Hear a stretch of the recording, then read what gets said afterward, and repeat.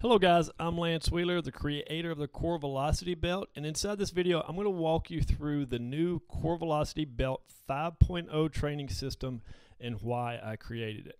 Now here's what we're going to cover. Why the arm is a terrible thing to waste. Why I believe 99% of mechanical issues are man-made. 3 reasons why arm injuries have nothing to do with the arm, and the alarming discovery I made about the Core Velocity Belt and why it's not really a pitching or a hitting tool. Now, each year I host Pitchapalooza. Pitchapalooza is a baseball conference that I host in December. Started this about 5 years ago, and it's quickly grown to become one of the largest in the country. This past year, it was attended by well over 400 coaches, all the way from Major League Baseball to youth baseball. And during my research for the 5.0 training system, I started looking over the past videos, and one that really jumped out at me was the one with Jeff Passan. Jeff is the lead columnist for ESPN Baseball, and he's also the best-selling author of The Arm. In your research, what did you find was, if you had to just say 2, what would be the 2 indicators or potentials for higher risk of injury with the pitchers? I wish I understood movement better, because I think that is a huge part of it, and I think that we're beginning to get there. I think technology is going to help out a lot with teaching the right movement patterns. But at the same time, I heard you talking outside a little bit earlier about you doing what comes naturally to you and allowing a person to find, whether it's his own arm slot, whether it's his release point, whatever it may be. And as a coach, I don't want to mess with somebody who feels a particular way. What's your slogan? Trust what you feel. Trust what you feel. And I think there is a lot to be said for that. I think usage matters. But I think for the average kid, especially the younger ones who are growing into their bodies and who are trying to understand where their arms are and to develop proprioception and to figure out how to actually throw a baseball the right way, I think that burdening them with excessive usage is the absolute worst thing you can do. All right, as you heard Jeff say, 2 reasons or 2 things that he would like to have known more about. Number 1 was the movement aspect, but number 2 was the reason why he felt so many players got hurt was because of overuse, and we're going to talk about both of those. But first, I just want to drop a few alarming stats on you. Did you realize that arm injuries have increased over 250% in the past 10 years, and that includes a 27 drop in player participation? In other words, there are less players and more injuries.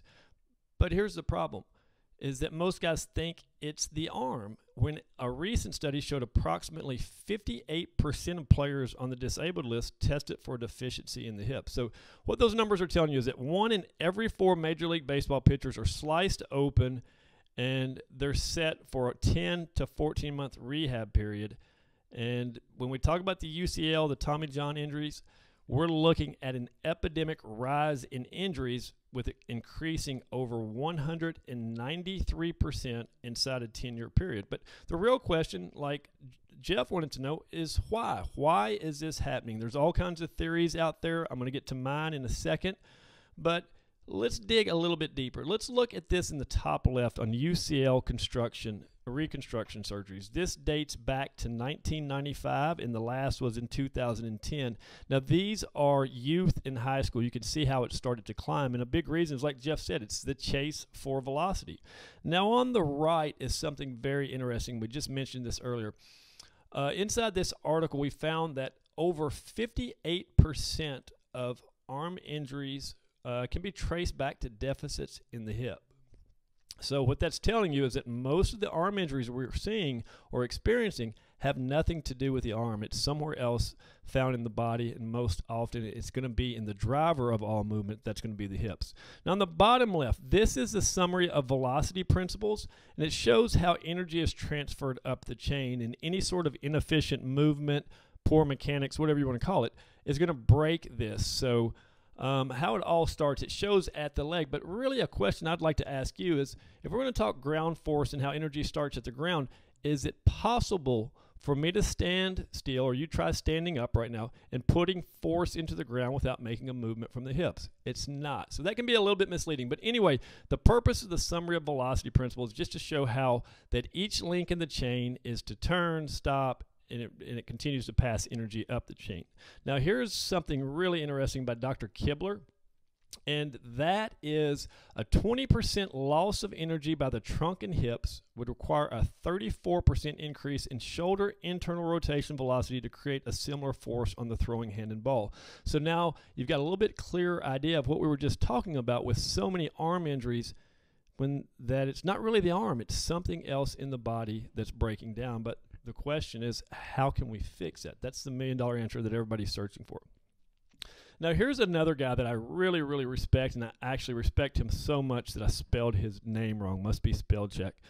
This is Mike Reinold, and Mike Reinold, he was a trainer for the Boston Red Sox. He's now with another Major League Baseball organization, but a brilliant guy, and you're really going to like what he says inside his Pitchapalooza presentation back in 2017. But when we think about this concept and we think about what training is now, training can't be focused on velocity throwing programs. There's more ways to skin a cat, and there's more things we can do to enhance velocity than simply throwing. But everybody in the world now wants to sell you their max velocity program, right? You look on the internet now, pretty much Google this, you'll have dozens and dozens and dozens of programs that you can buy. Everybody has this shiny new toy. Okay, so we have this ability now to start this velocity program. It's so sexy, right? It's such a cool name to say, this max velocity program. But the problem is these velocity programs are likely stressing the arm all year round. So we can't have our performance enhancement programs focus solely on throwing.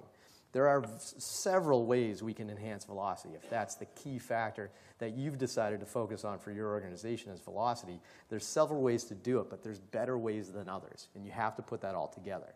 Remember, popular does not mean best. There are safe ways that we can enhance this velocity and reduce injuries at the same time. And the way I like to phrase it, the way I like to do it with my athletes, is I say, this is your bucket of water. Your full potential is by filling this bucket up as much as we can. You know how the pros do it? Do you know what they did? I break it into 4 categories usually. One is age and maturity, because without that, what's really the point? Right? A 12-year-old kid wants to throw as hard as he can and start a velocity program, but he doesn't have that age and maturity, right? The second one, though, is good mechanics and throwing programs. Velocity programs are important. Throwing programs that we can perform to enhance velocity are important, but you can see it's a small portion of this bucket. And then, of course, strength and conditioning and arm care programs. Those are my 4 buckets we have to maximize. What does the amateur player look like? And this is high school, collegiate even, right? You think sometimes we give some of these college guys too much credit, but they're way more deconditioned than we think. Well, they look like this. They haven't really maximized any of their buckets yet, right? But they want to increase their velocity now. So what do? They Google it, they get on a velocity throwing program, and they overload that one portion of the bucket by doing the one thing that isn't good for you over and over again. Does that make sense? So the thing we need to do, especially at the youth level, or somebody that doesn't have full age and maturity, is to maximize our other buckets, right? If we're going straight to a throwing program that's focused on velocity, it's what I essentially call focusing on the frosting before we've baked our cake.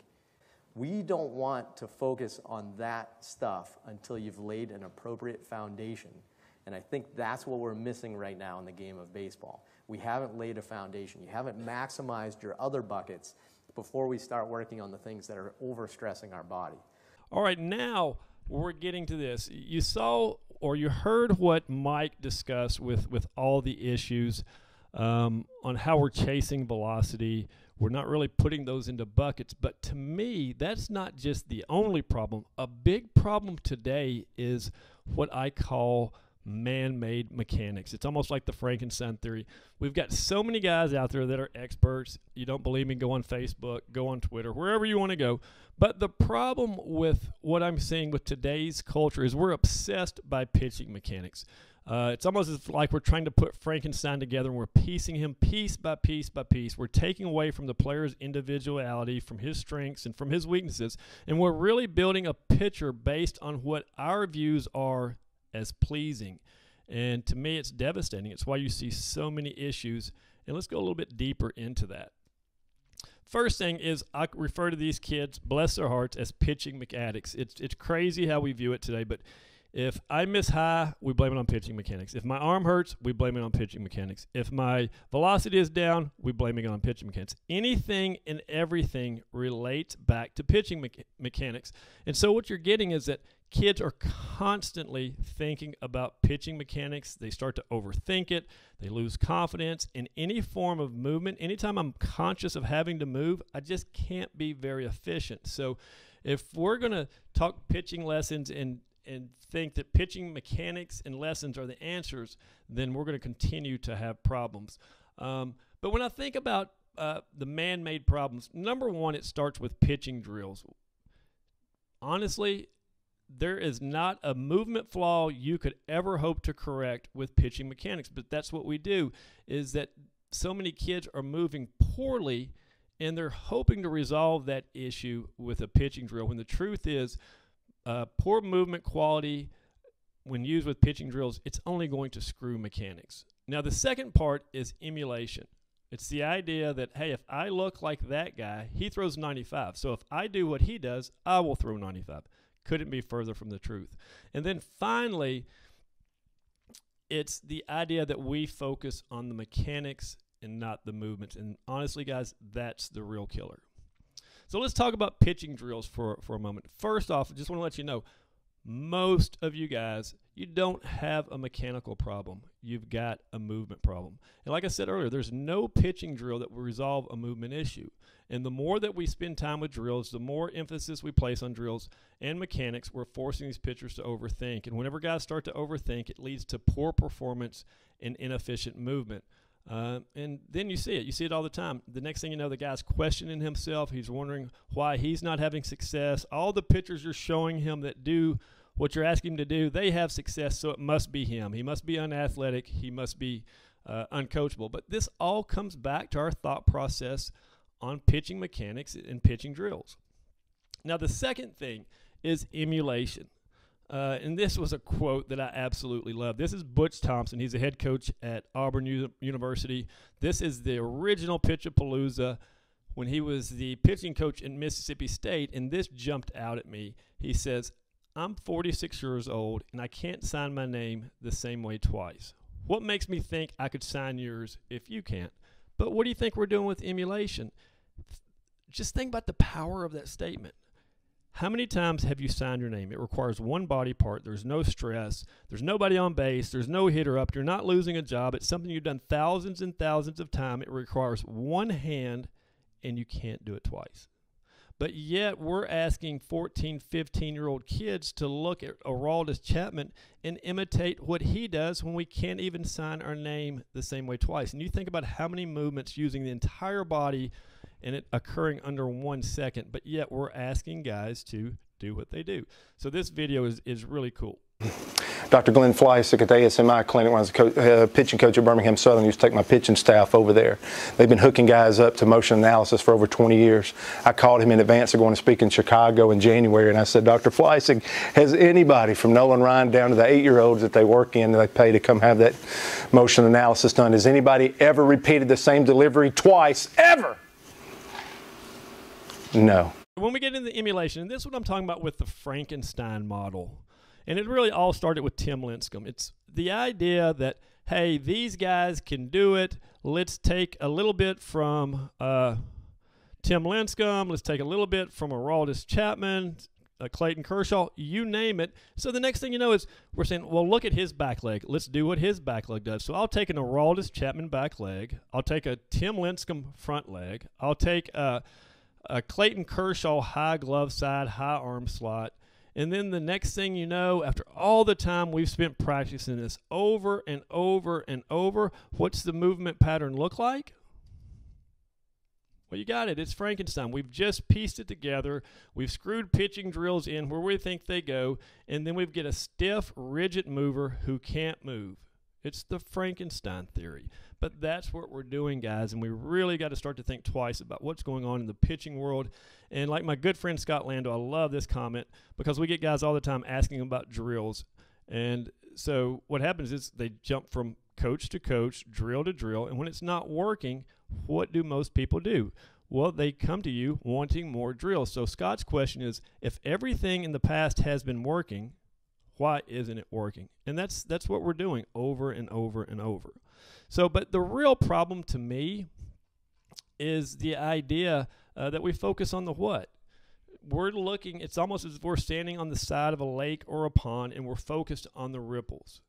We're trying to put sandbags up to keep the ripples from flooding onto the shore, when in reality we need to look across the pond and find out what's causing the ripples. Why are the ripples there? So instead of putting sandbags up to protect the ripples from hitting the shore, we need to look across and maybe remove the rocks from the other side that are being thrown in, because nobody ever addresses why are the ripples occurring. Instead, we look at the ripple furthest from the actual cause, and that's what we address. And again, it just goes back to pitching mechanics, that we focus on the mechanics, we focus on the what, we never focus on the why, which is the actual movements occurring or the breakdown of movements. So something that really over the past 14 months and just hours and hours of research, reading everything I can. In fact, I've got over 149 whiteboards of information. Now you got to realize these whiteboards are 6 feet wide and they're 4 feet in height. And they're pasted on the wall similar to window tint.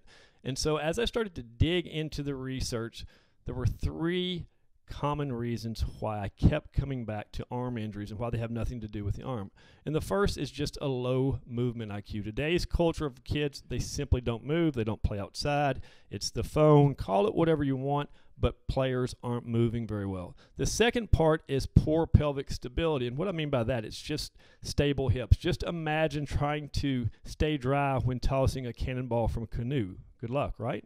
So you take poor movers with poor stability, put them into lessons where we're causing them over to think, we're confusing them, we're getting a generation of players that are moving worse, they're specializing, playing all year, and now they're moving more often.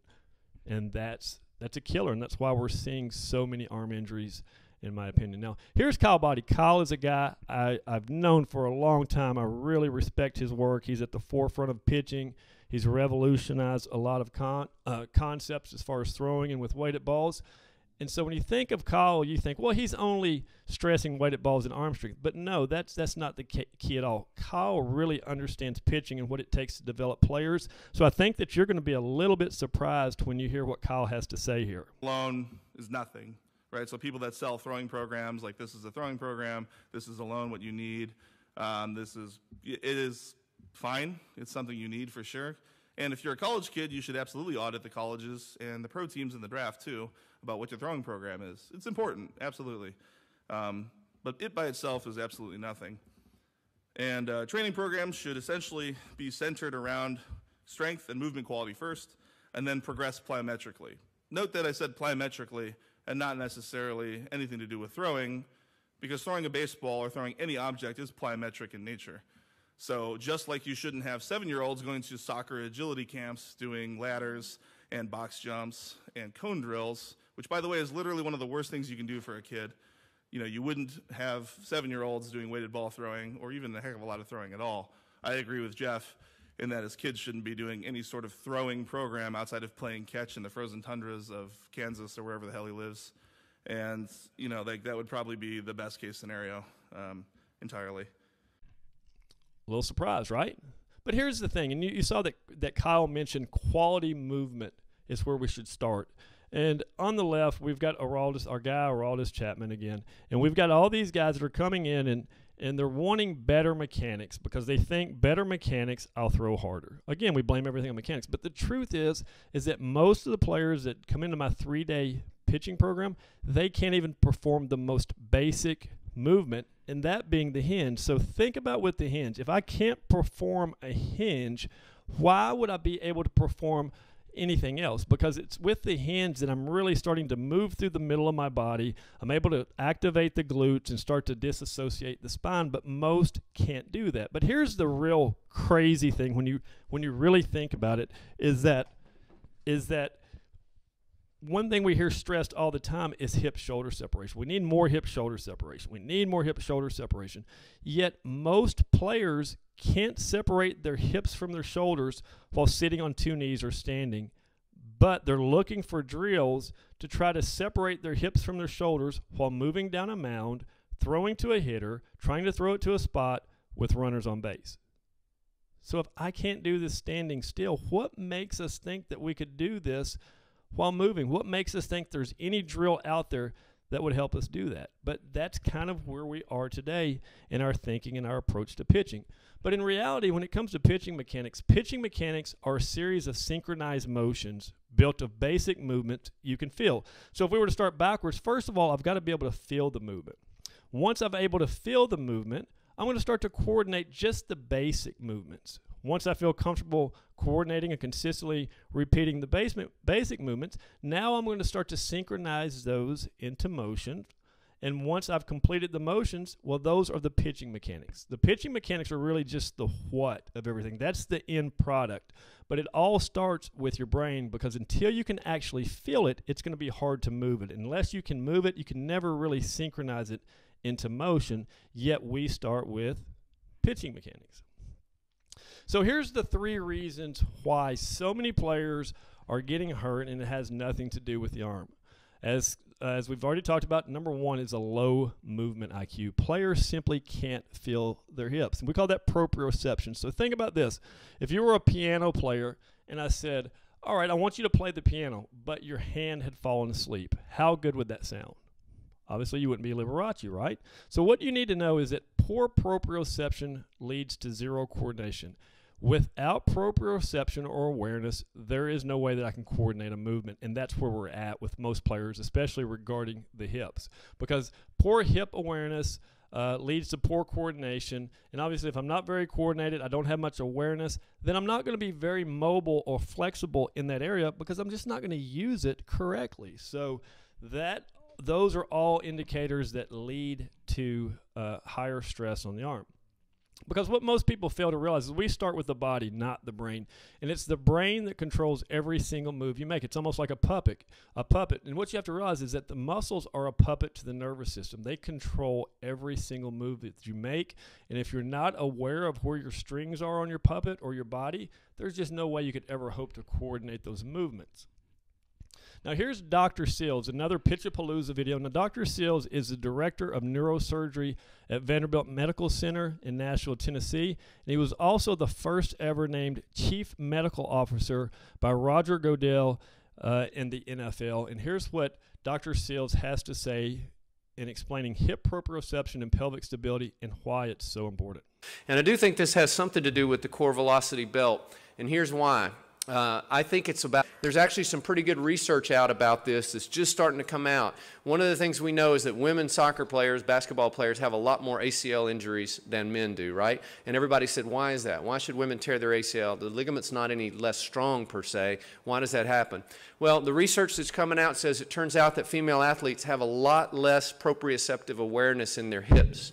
And the idea is with a complex movement, when they land, they don't have proprioceptive awareness. They put excess unmitigated force on the knee, and therefore they're more likely to tear their ACL.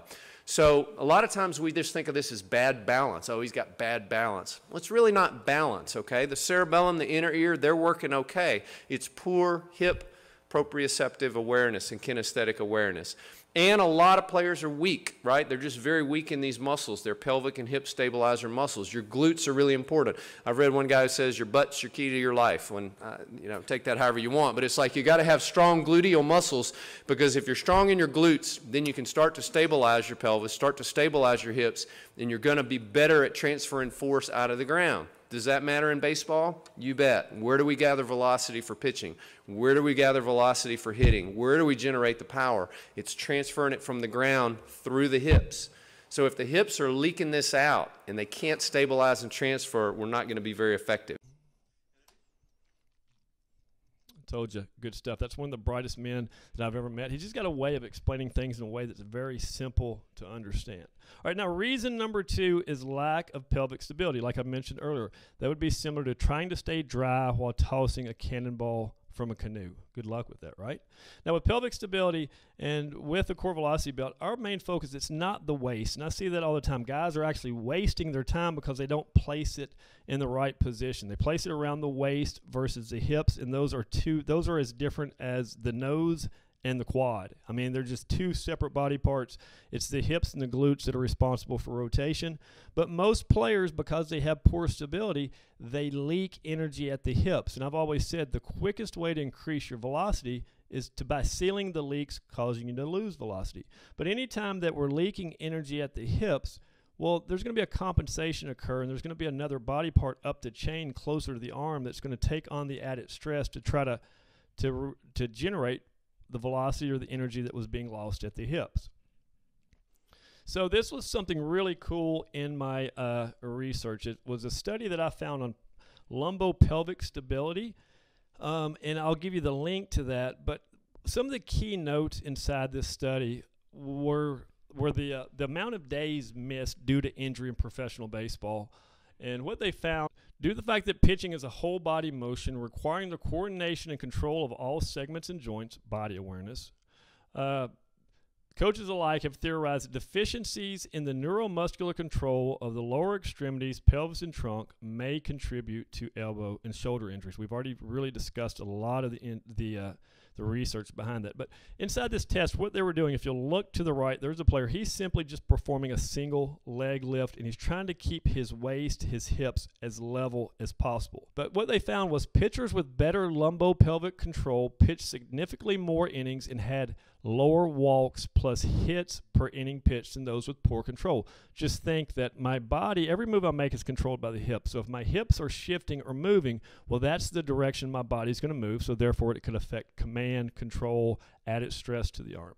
Now, pitchers, the number of days missed in those with poor control were significantly greater than the moderate or good groups, which is consistent with an increased number of injuries or increased severity of injuries in the poor control group. So obviously, if you have poor control, stability of the hips, you're going to have added stress to the arm. You're not going to be able to pitch as much or pitch as nearly as high level performance as you could with stable hips.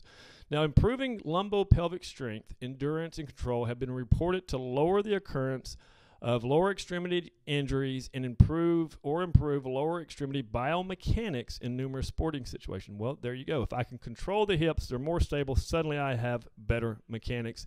And these results suggest that a similar result may happen in baseball pitching. And we've seen this from our side over and over. So let's make sense of all this. Let's visualize the human body as a hose, and we're trying to water the field. Now, the hose that I have isn't long enough to make it to the field, so I have to connect another hose. So the first thing that I'm going to do is I'm going to connect the hose to the faucet. Now, that connector there would represent foot stability, ground stability.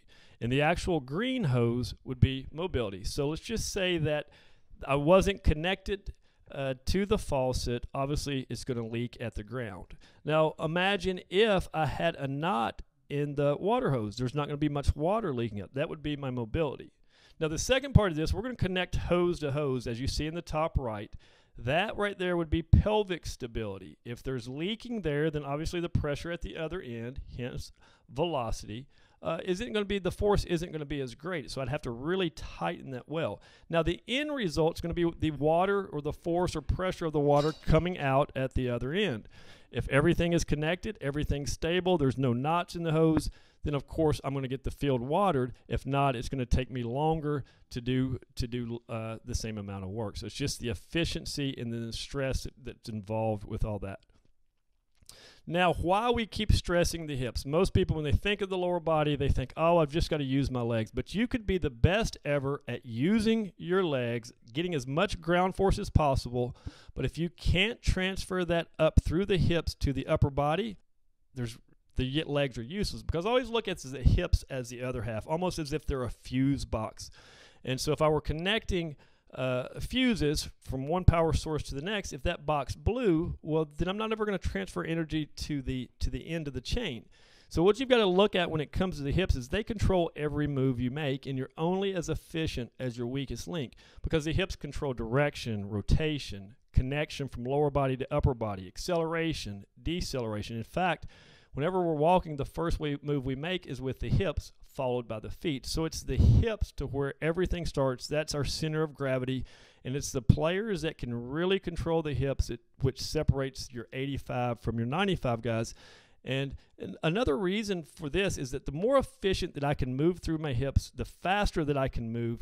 Well, then I start to give my arm no choice but to move faster, because you're convincing it that it's running out of time. And that's what we would like to refer to as peer pressure. And it's also why we're constantly stressing that arm speed is instant, arm strength is not. So take, for example, so many guys out there that can perform the running gun. They can throw the ball 90 miles per hour, but as soon as they step on the mound, they lose it. Why is that?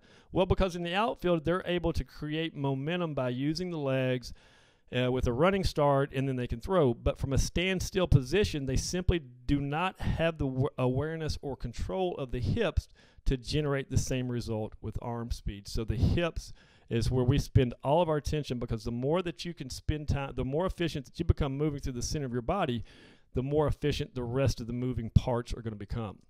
Now, reason number 3, we've talked about the other 2, and my final answer for this is because players lack hip proprioception. They don't have a feel for the hips. Because they lack pelvic stability, they don't move very well.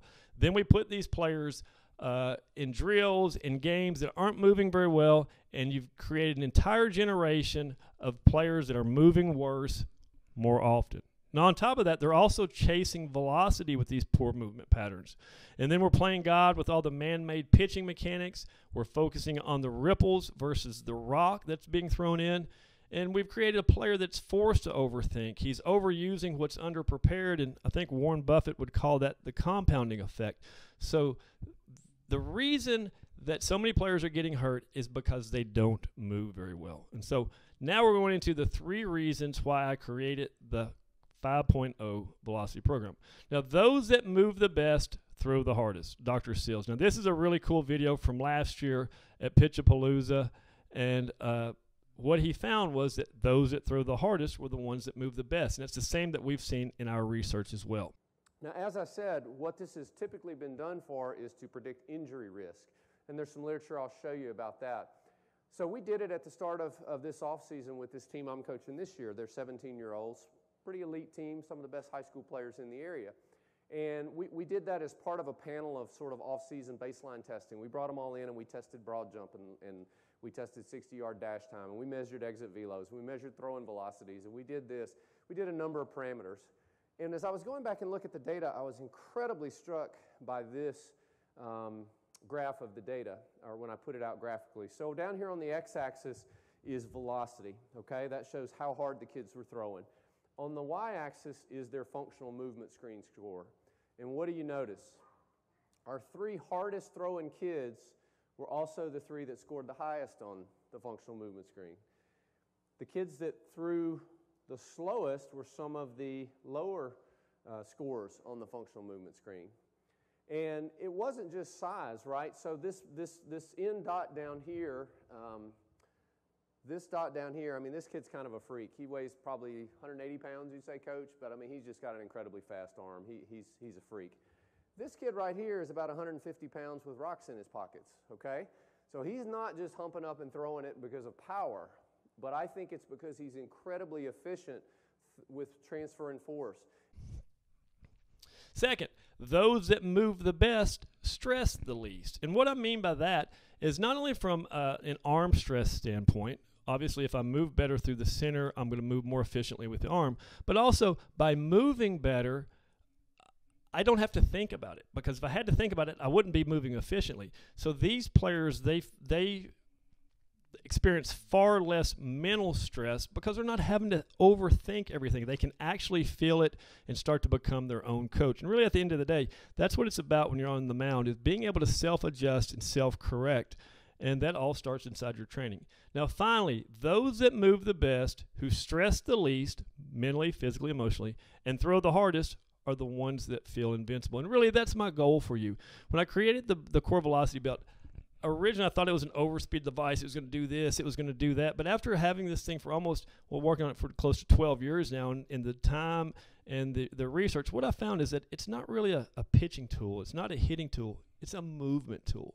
And by becoming more aware of the center of your body, the more efficient that you start to move, the better you feel, the higher levels of performance, and the less stress that you're experiencing, because you're not overthinking or overanalyzing every single move.